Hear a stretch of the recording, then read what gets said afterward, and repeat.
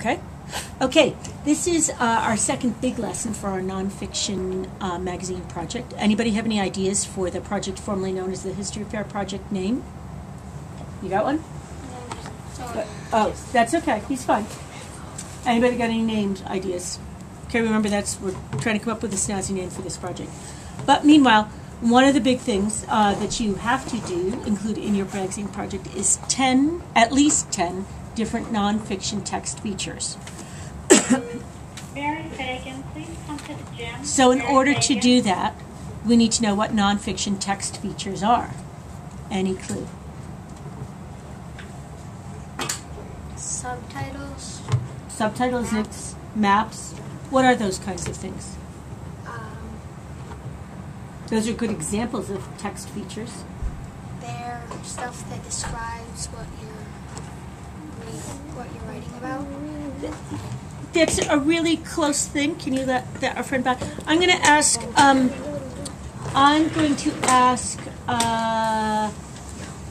the two people in the tall chairs back there to come up here for a minute.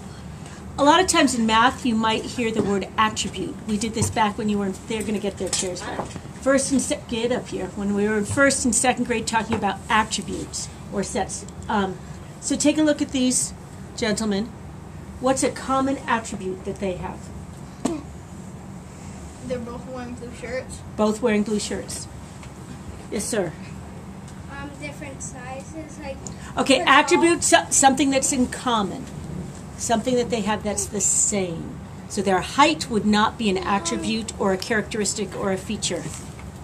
They both have black boots on. They both have black boots on. Do you have 165? They both have brown hair. They both have brown hair? They're both men. They're both men. All of those are characteristics or features that they both have in common. Characteristics, features, attributes are all synonyms, and they describe the parts that make up the whole. Yes? And they both have the same bracelets. And they both have the same bracelets, which tells me that they... On the same side. On the same side, too. Do you have 165? And a description box, like of a word. That would be a text feature, yes. Thank you, gentlemen. You can sit down. Okay, so in text, in writing, there are features or characteristics that are most often in nonfiction. Sometimes they're in fiction writing.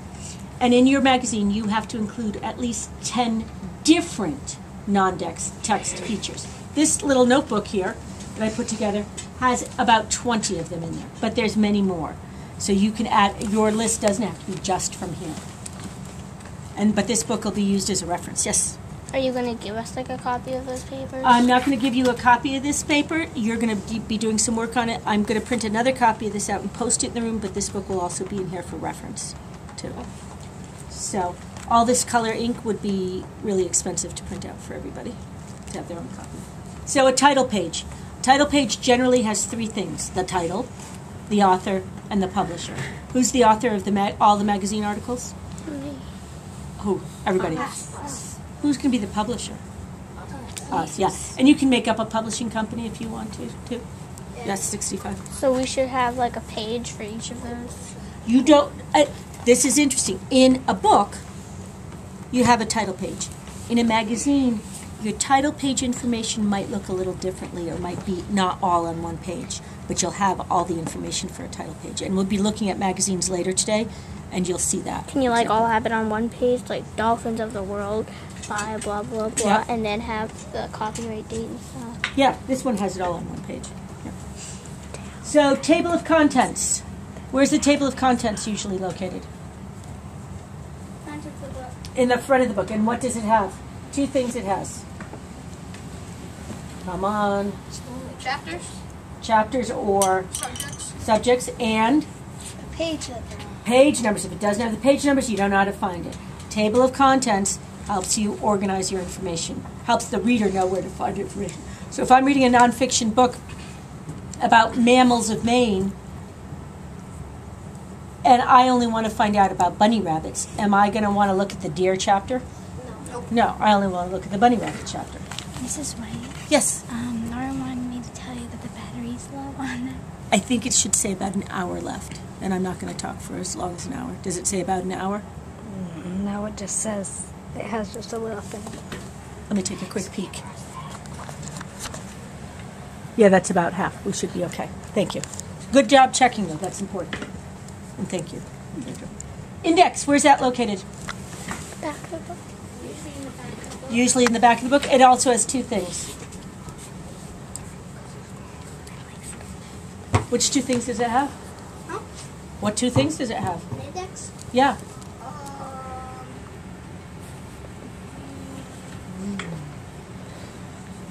Focus, please. Like page numbers and like subjects in the book. Page numbers and the subjects in the book that are in the book. They can be important words. They can be topic words. They're there. Glossary. What's that? And where is it located? It's usually in the back, and it's words that the reader might not know and what they mean. Okay. Do you want to tell me more, Jackson? I don't know if this is right, but I think it is some facts of things that you might think are interesting. Not quite. It's more like a mini dictionary in the back of the book for the important words. Yep. Subtitle. Any idea what that is? It's right after you open the book. It's right after the title. Yeah. It's like right when you open the book after the title, it says the title again. Yeah. So in this example, the title is Dolphins, so the subtitle about dolphins. Or if I was doing Jackie Robinson, and then my subtitle might be the life of a Negro baseball player. Or it might be if my title was hockey, my subtitle might be Focus on the Humane Black Bears. A heading is the title of a page or a section that tells what the reader will be reading about. So if it was on dolphins, like in this example, the subtitle would be How Dolphins Act, and the heading would be Dolphin Movement. And then, this one, there's a subheading. Sometimes there's all these parts in here. Sometimes there's only one or two of these. So the subtitle is How Dolphins Act. The heading is Dolphin Movement. And the subheading is Underwater. What would be a second subheading they could have under this one? How Dolphins Act, Dolphin Movement, Underwater. What would be next? Where else do dolphins move? What? Habitats? Could be habitat, but where would their habitat be? It's already in the water. We're talking about their movement. Forgot. Underwater. Go ahead. I don't know what it's called. Are they under the water or Above above the water? When they do what? Jump. They breathe and they Jump. jump. And so their movement describing that. So that subheading would be above the water. So you had that motion when you were doing that with your hands. Keywords.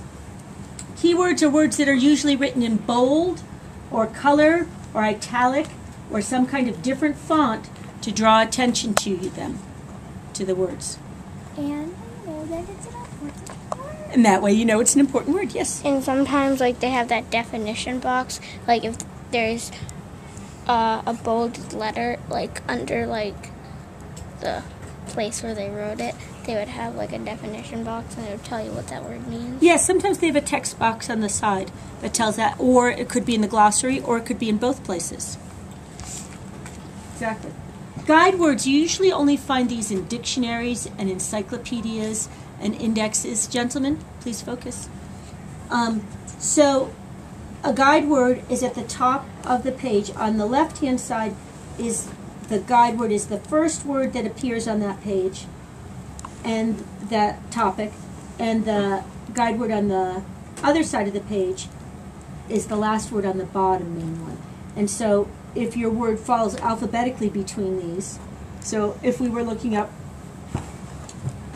porpoise poop, Would that be between porpoise and sleeping? Yeah. If I was looking up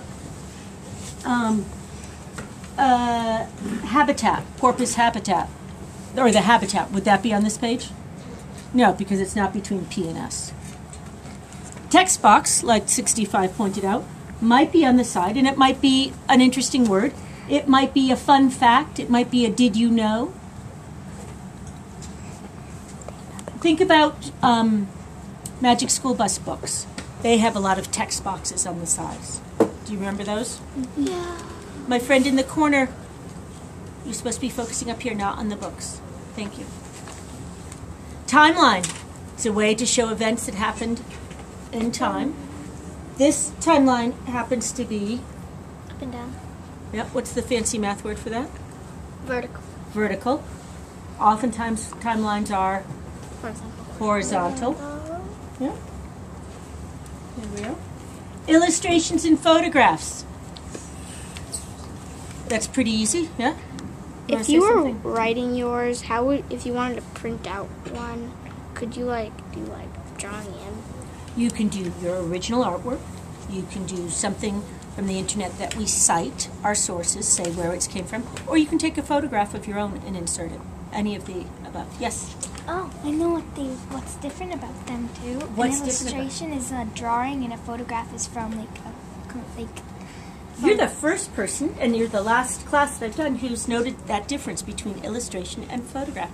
An illustration is a drawing or a painting. Great job. The other thing is, if you were doing dolphins,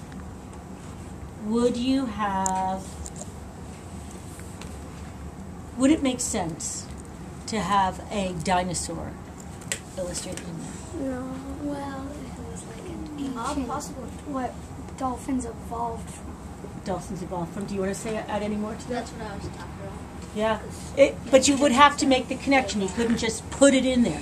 Would it make sense to have the duck who goes into a store from the duck song? Yeah. No. Would that have make sense to put it in here? No. No, because the illustrations and photographs have to help explain your text, make your text clearer to your reader. Okay, captions. What are captions?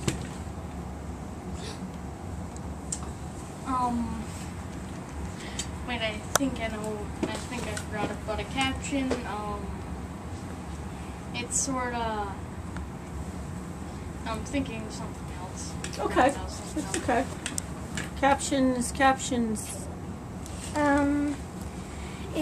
it's under a picture to explain what the picture is about. Yeah, usually it's under, sometimes it's over, but usually it's under, and it's either a phrase or a word like lion, or dinosaur, or Mrs. White, or Mrs. White is reading a book. In this picture, Mrs. White is reading a book to her class about integration in the 1950s. So it could be a lot of details or just a short little label of it. Labels. Labels are the actual words you put around charts. Go ahead. Words that identify the parts of a drawing or paragraph, photograph. You have excellent vision. Yes, it's the words. Now this part is what's tricky. These are the labels. The actual words are called labels. This next thing you've been drawing since you were in first grade, and I know that. Diagram. Diagrams. The whole thing, the labels and the picture are the diagram. Just the words are the labels. My friend over there with the socks, focus up here, please. Well, these are labels. These are diagrams. So you could have a diagram, so that counts as one text feature, and labels, that'll count as two. But if you did, you can't, and if you had 10 illustrations, that wouldn't count for 10 non-text features, though. What if you had like 2 illustrations? Would that count for 2? No, it counts as one. Any number of illustrations counts as So one. those are all text features. And you, what if you put in like, you really liked it and you put in like all of them? If you put all of them, great. Map, pretty easy. You did a big map unit in the fall, right? So you all know what a map is. It's just, it could show where they live. Where they live, where, any number of things that they can show. How hot it is. charts and graphs, pie graphs. They don't mention here, but does anybody know what a pictograph or a glyph is? I know what I've heard of What's a it. glyph? Isn't it like a symbol that is a word in like glyphs from Egypt, like are words? That is one way to think about it, is hieroglyphics. It's a picture of a word. But glyphs in math and in science and in charts is a picture of something that stands as a symbol for it. So if I was going to do a pictograph of the number of books read in our room, and I didn't want to put tally marks or bar graph, I could do little books and say each book represents 5 books read. So under somebody's name, under Kyle's name, for example, I might have 3.5 books. So how many books would he have read if each book represented 5? 17 and a half. Just about. Yep. Yeah. Yes. If you wanted to write your book, would you have to do it in pen or pencil? We've talked about that before. What have I said?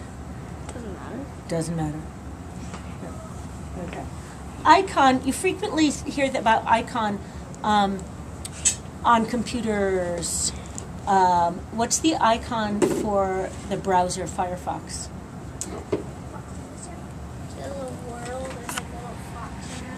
A little world with a little fox on it. And the action that tells you is click on me to get to Firefox. An icon is a little symbol that tells you to do something. So if you were going to do a little text box next to each vocabulary word, you might have a picture of a word and a question mark, a little symbol, so that people know that's what you're doing there. It's just a way to visually organize your information.